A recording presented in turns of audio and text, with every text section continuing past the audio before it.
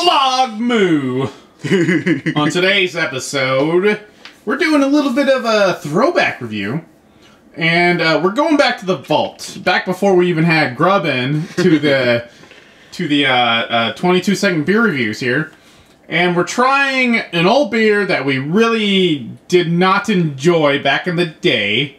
But we think our palates have advanced enough that we might have a new appreciation of it. Yeah, there's several beers that I remember drinking. Like, it's like, let's try this. And it's just like, ah, what the hell is this? And like, yeah. Now, I've been drinking some of the styles of some of these beers. And yeah, exactly. It's like, I think we, we've had enough experiences as far as beers go to be able to reevaluate these things in a new light. So I think this is a great vlog series that we're gonna do with a lot of things.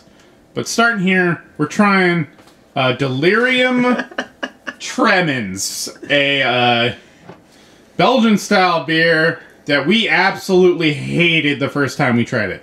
We have not tried it since then. This was like fucking 4 years ago. 8.5 ABV. Yeah, man. I just remember when I first tried this shit, I just was like, oh, it's the fucking worst tasting beer ever. It wasn't a super good experience, but I mean, we've had so much since then. I've had worse beers, I think. Yeah, for sure. Like, Beelzebub, right? Like, we had some of that for the 4 guys 100 cups with reckless eating, and I actually enjoyed it then. Yeah, when we tried it after the first time, we hated it, but like that time it was like, that's not too bad. So hopefully same experience here. I have a feeling we're gonna like this one now. I it bet. Smells good. I bet we will. Alrighty.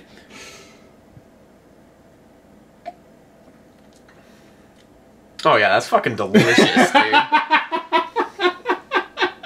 I can't believe we didn't like this before. Yep, that's how your taste changes, though. Oh, man. It's all about experiencing such a huge range of things. Yeah, it's got that nice citrusy tart kind of, since it's as bubbly as what it is, it's almost like drinking a fucking champagne. It's so good. God damn it, dude. Oh. I like spit this shit out when I tried it first. And this, it's amazing how fucking eating fucking fermented tofu and beans cake and stuff, it makes you realize there's some things that aren't so bad. It broadens your horizons a little bit. Fucking A, man. Ooh, it smells sweet and foamy. It's nice in that style of beer. I like the fact that you can smell foam. No, that's good.